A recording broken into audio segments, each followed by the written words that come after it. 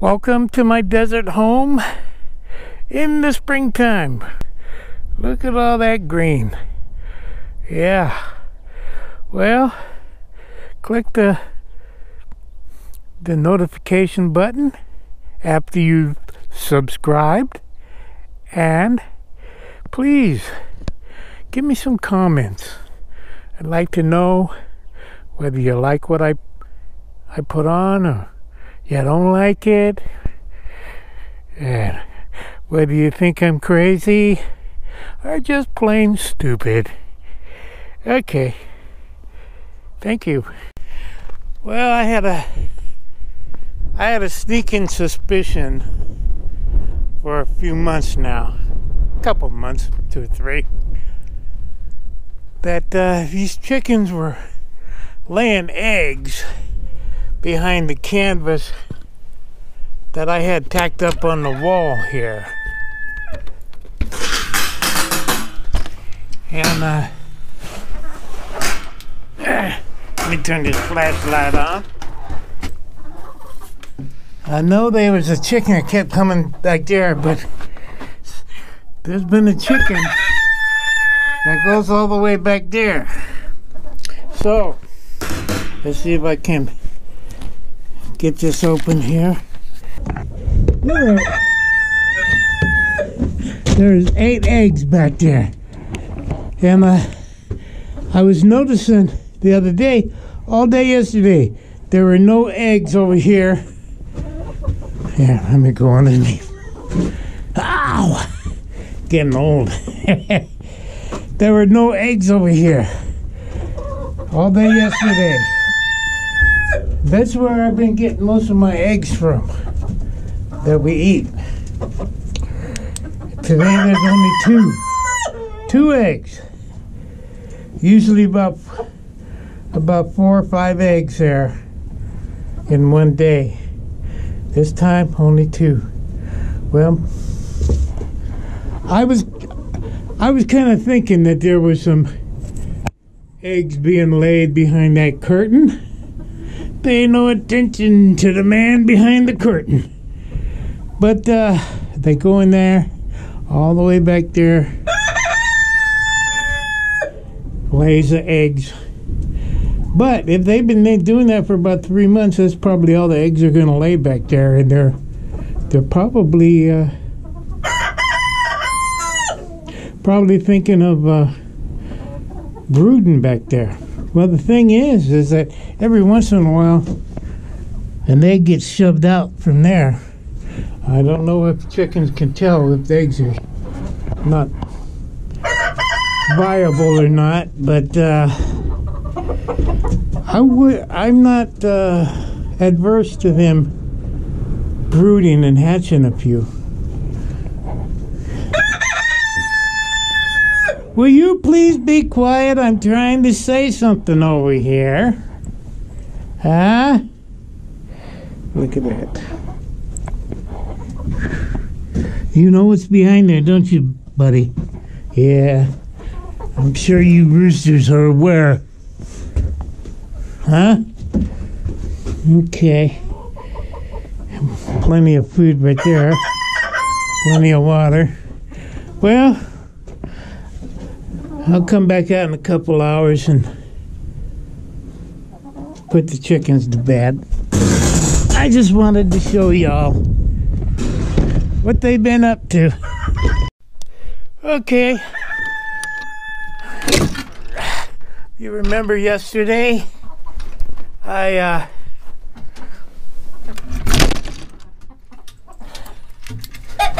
showed you the eggs behind that curtain. I guess and also, and there 1, 2, 3, 4, 5, 6, 7 eggs. Well, all right. I don't feel so bad about not cleaning out them 8 eggs behind the curtain, because I was thinking, it'd be nice if they just laid those 8 eggs back there. I'm gonna just quit laying them back there because they're gonna brood on them. See, because I keep picking up these ones over here, And you can see these hens right here aren't too happy with me standing here talking about these eggs. They sometimes attack my hands when I'm picking them up. Anyhow, it is the day after the hey, come on. I'm trying to say something over here. It's the day after the time change, spring ahead, and it's 6 o'clock, and I'd usually be shutting these guys down for the night, but I'm gonna have to wait till 7, and probably even later when we get into the summertime. Yeah. Okay. Well, at least I got 7 eggs over there. I'm gonna leave them there. Hopefully there'll be 10 to 14 eggs in that corner tomorrow. Okay. Okay. It is kind of drizzling a little bit. It's 44 degrees. And what are you doing under there?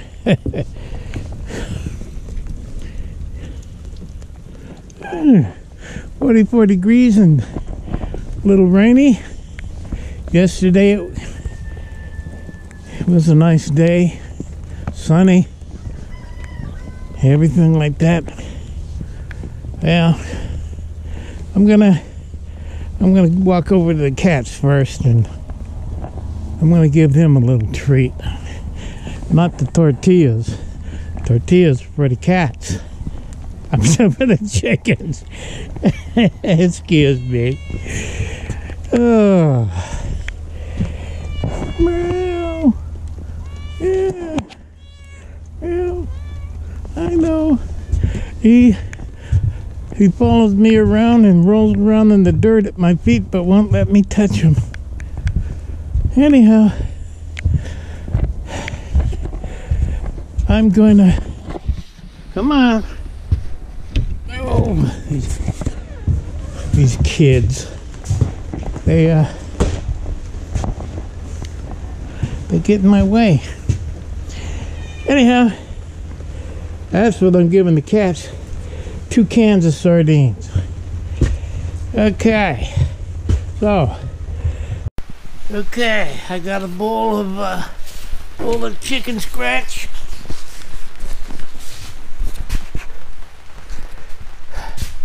And some tortillas for the chickens.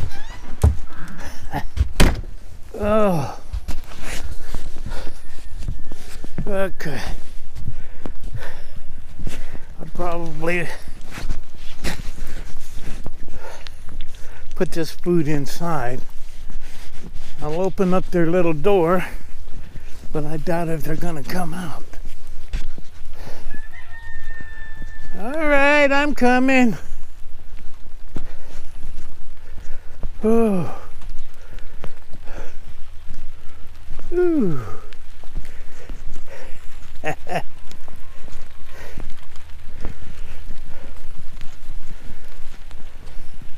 Sure got a lot of green.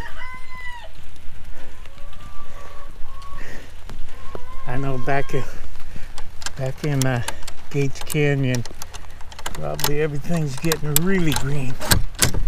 Anyhow, I don't want to put this in there.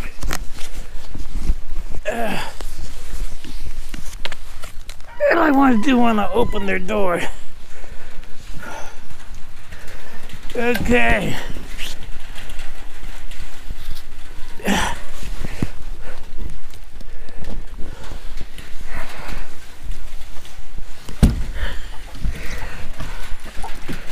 Okay. Let's see if we can get this one-handed. Yep. It's raining, buddy. It's raining.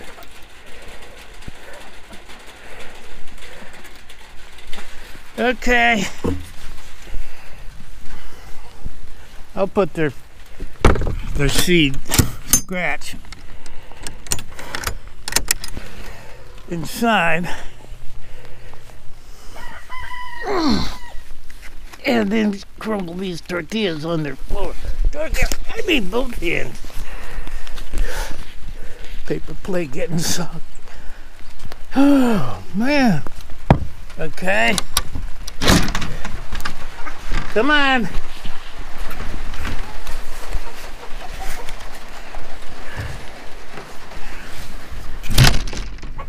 All right.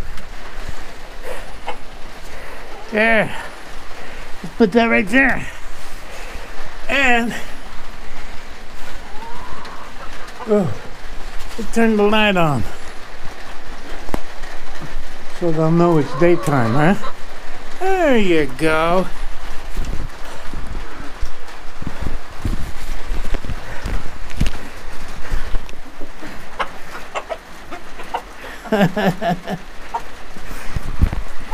Well,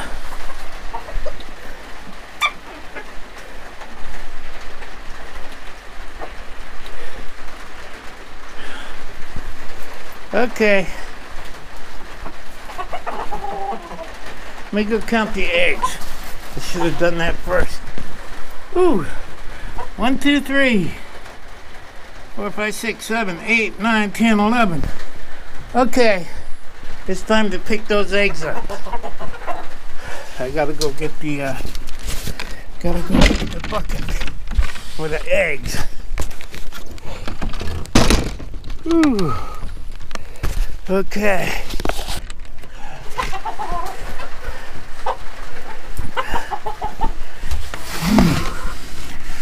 Okay. I know this is dark in this corner. 2, 4, 6, 8, 10, 11.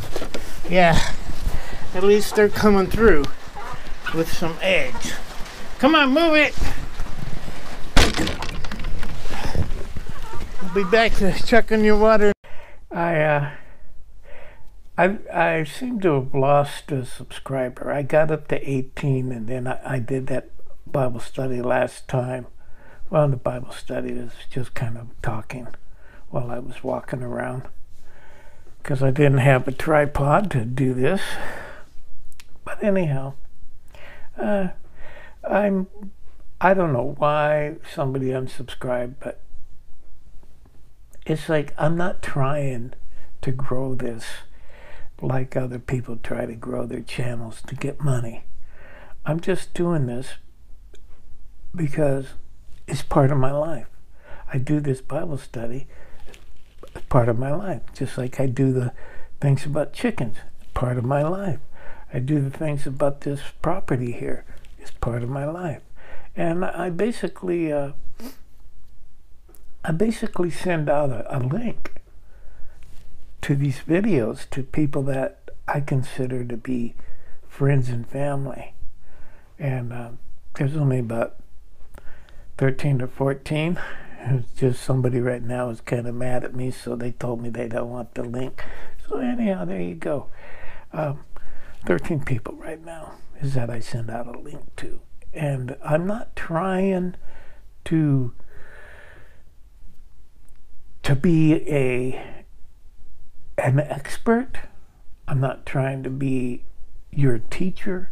I'm just trying to share things that I see in the Bible, because I do this every day anyhow. I read the Bible, and I listen to McGee, and every once in a while I got a thought in my head that I'm to talk about. But anyhow, the thing is, I'm no expert. And if I'm thinking, why did I offend somebody? And I'm thinking, did I offend somebody because I mentioned that I used to be on drugs, and I backslid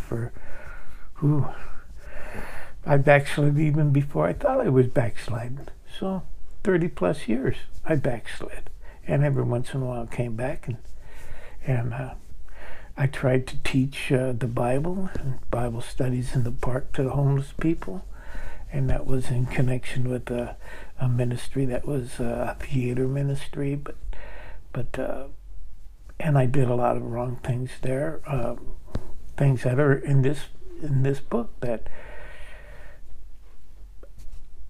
I should have known not to do. Mainly, I probably accused the people who were the leaders, the founders and leaders of that ministry, of being a little bit on the cultish side.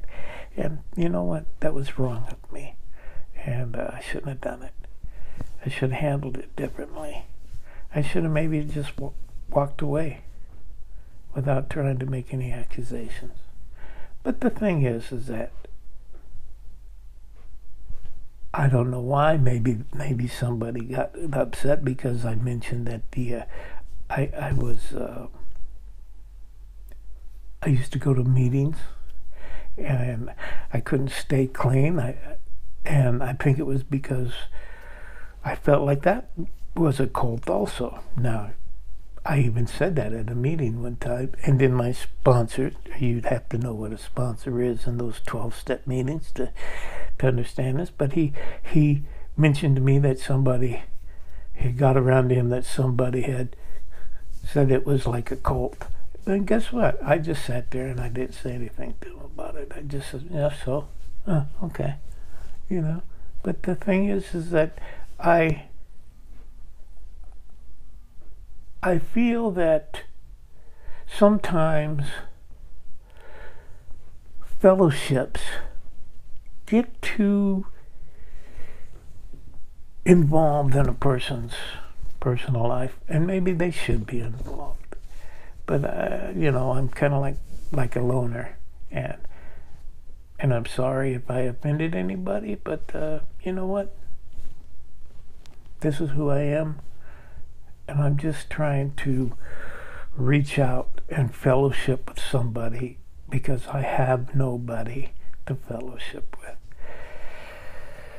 Okay, so anyhow, this is about good behavior, or as it says in verse 15 of this chapter, Paul says that he writes this to Timothy so he will know how to behave himself in church. Well, okay, maybe I haven't been on the best behavior, but that's why I'm not trying to be a minister, because every one of these things, in this chapter is mainly about how to be a good minister.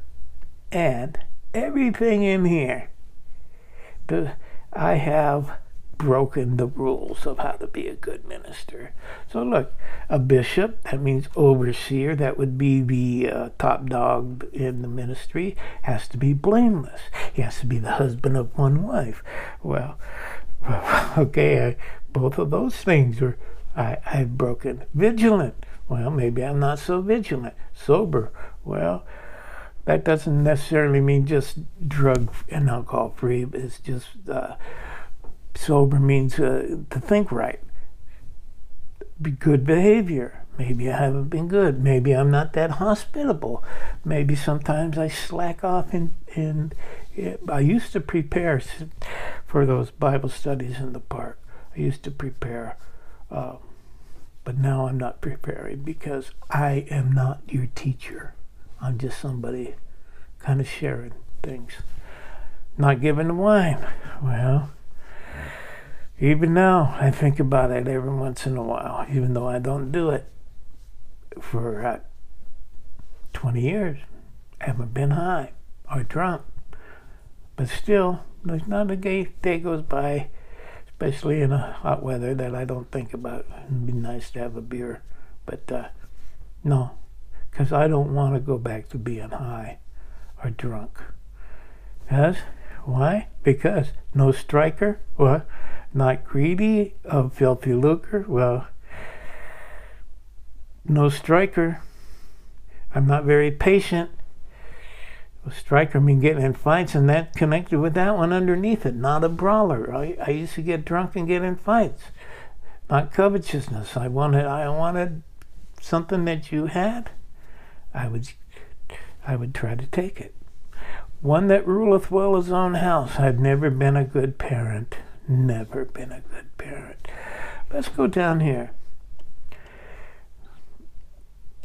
Must have a good report of them that are without. Now, a lot of people in the town I grew up in just think I'm a piece of dirt. I'm a piece of dirt. I didn't measure up to, as they've said it I used to get pulled into the counselor's office in high school, and they'd tell me that I wasn't living up to my expectations.